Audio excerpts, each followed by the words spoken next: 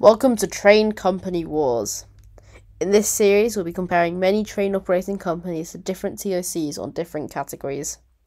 In this first video, we are reviewing some TOC giants, Avanti West Coast and LNER, also known as London North Eastern Railway. So let's get straight to it with the first category.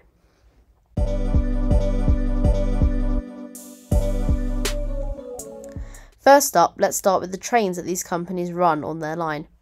Avanti West Coast took over from Virgin Trains and therefore run the Class 390 Pendolinos most of the time, however also run Class 221 Super Voyagers. LNER on the other hand run the Class 94 and the Class 801 and 802 Azuma. This is a very hard one to decide on, however I feel that Avanti West Coast win with the Pendolino just due to its quality. That means Avanti West Coast are currently winning with a score of 1-0. Time for the next round. Next up, we're looking at the routes and stations that these companies serve. Starting with LNER, they run from King's Cross to a variety of destinations, including Leeds, York, Edinburgh and Waverley. Avanti West Coast also run a variety of routes, most of which starting from London Euston to Crewe, Manchester Piccadilly, Liverpool Lime Street and Glasgow. There's definitely a lot of stations, and whilst LNER serving King's Cross, which is my favourite station, Avanti West Coast has to win this one again, just due to the amount of stations that they serve. This means Avanti West Coast is still in the lead, winning 2-0.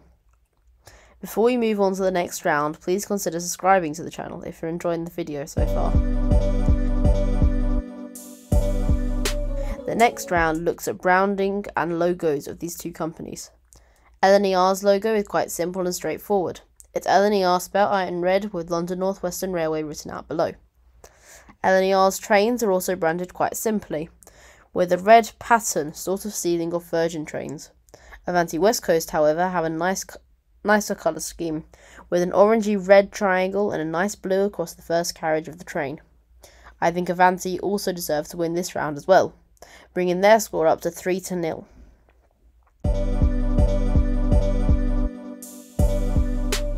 In this final round, it's time to bring it up to what the people think.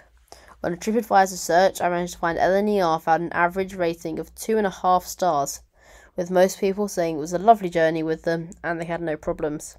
However, looking at Avanti West Coast TripAdvisor page, they have a rating of 2 out of 5 stars. Even though both companies have more reviews saying terrible than excellent, that's just TripAdvisor, LNER wins this round. This means that the final score of this video is 3-1, meaning Avanti West Coast wins. Thank you very much for watching. As I always say, this is all my opinion, and in this video I had to make some very hard choices as to which side won. If you have different thinking, please do feel free to let me know in the comments as to who your winner is. Make sure to subscribe and like if you enjoyed the video, and I'll see you in the next one.